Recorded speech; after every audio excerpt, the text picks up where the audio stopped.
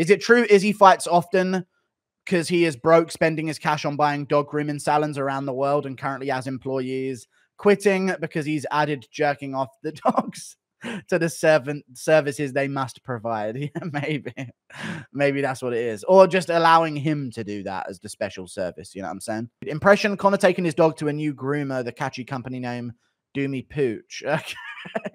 Piqued Connor's interest for obvious reasons. It's Izzy's new startup business. This sounds like an amazing sort of a thing. Yeah? Doomy Pooch and now I'll bring my dog in here, yeah?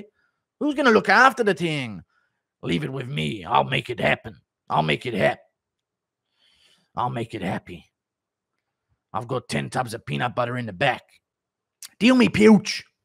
As McGregor leaves, he hears, "It's Willy time," behind the closed door.